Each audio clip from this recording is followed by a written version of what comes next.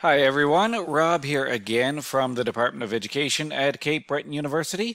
In this video, we're going to take a quick look around a typical Moodle course and learn how to navigate around and find those essential elements that you're going to need in order to fully participate in your online courses at Cape Breton University. So I'm logged in here in student preview mode in one of my fall 2020 courses, Information Management in Education Environments. What you're going to see in here at the top of the page, you're typically going to find some information and some resources that you'll need throughout the term. So in my courses, I typically leave the news or announcements forum at the top. I also typically have a questions and help forum. The specific layout may be a little bit different depending on your instructor and their preferences for laying out the course. So a discussion forum will be easily identifiable by these little speech balloon icons that you see here. Scrolling on down, we can see that we have a page with some information on it that's indicated by this icon, and there's an embedded file, a PDF file, which in this case would be a copy of the course syllabus. If I click on this here, it's going to open up a copy of that syllabus for me, and I can download the full course outline to my own computer. Taking a look a little bit further down, besides the embedded files, you might see a PDF, you might see a Word document or a PowerPoint document there. We have some more typical links. This link with the little hand and a piece of paper indicates an assignment, so it indicates handing the assignment in. We'll have another video in this series about working with assignments and submitting your assignments a little later on. Scrolling on down a little bit further, we can see that this course is organized by weekly topics. So there's a little divider here, and there's a heading that indicates the week. Your instructor may use a slightly different layout for the heading, slightly different naming structure, but the principle is pretty much the same. And I can scroll down through all of these. In some cases, your course may display everything all on the one home page, as in this instance. In other cases, your course may actually have just one weekly topic at a time with a menu down here on the bottom for moving back and forth between the different modules. And I can show you an example of that right now in our Preparing for Online Learning course. So if I click on that, here's another example. You can see that each of the weekly topics is collapsed. If I click on this one here, still under construction right now, but you get the idea. It's got just one weekly module, and it has navigation buttons to move around to the different topics. There's also a jump to drop-down box here where I can pick from any one of those topics and move around anywhere in the course. A couple of other important features that you are going to need to know about in your courses. There is a navigation block over here on the left-hand side, which will also let you navigate between all of your modules. You'll see some other resources in here, such as participants. You can access a class list and see who's in your course. At this point, I have no one else in the course with me.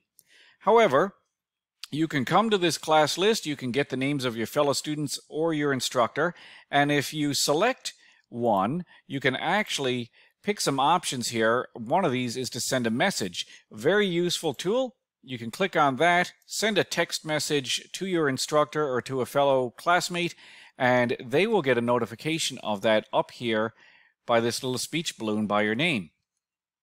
The other thing that's important to know about is the drop-down menu that's up here by your name. If you click on here, you can log out of the course, you can access all of your text messages, you can see your grades for all of your courses.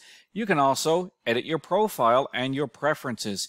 And we'll have some videos later on about tweaking some of your preferences to help manage the course notifications. It's also a good idea to update your profile. You can add in all kinds of things here, including a little description about yourself. You can change your personal picture, and basically anything that you want to share with anybody else who's in your course or with your instructor about yourself, you can do that here under the profile area. So coming back into my course, I'm back into my Information Management in Education Environments course here. We can take another look at some of the other areas where you might want to navigate. If I were to scroll back on down to this page here and click on this, It's going to open up a page of content for me with some information. In this case, it's the instructor contact info for this course.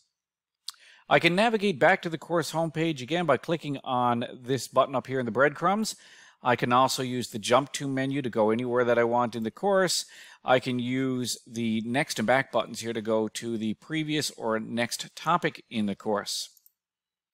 Coming on back to the course homepage and scrolling on down a bit, I can click on one of these assignments and get information about that. Again, we're going to have another video about this later on in the course. I can scroll on down a little bit further. These are links to external web pages outside of the Moodle course. You can tell that by the little globe icon over the icon that's next to the link itself. And this icon here is for something that we call the Moodle book. In my courses, I tend to use the Moodle book to organize my readings and activities for the week. Some of your instructors may just use pages to organize that, or they may use a tool with a slightly different icon called the Moodle lesson. Let's take a look at this Moodle book. I click on this link here. You can see just a short little page of content. There is now a table of contents over to the side here in the left-hand side. I can use these links to go anywhere to any of these pages in this book. Chapters, Moodle actually calls them, and subchapters. I have arrows that I can use to navigate back and forth throughout the content. In my content, there's often text, there's videos embedded. I can just click on that and play the video right here in the course. And again, I can use the breadcrumbs at the top of the course page to navigate back to the home page. I can use this Jump To menu to go anywhere I want in the course, or I can use these links right at the bottom to navigate to the previous or next topic in the course. Taking another look a little bit further down, we have some more types of icons here. In this case, we have a weekly checklist. So the way that this works, I would need to switch to student preview mode here. I'll do that to show you what that looks like. We scroll back on down to the checklist. I can check these items off as I get them completed in the course.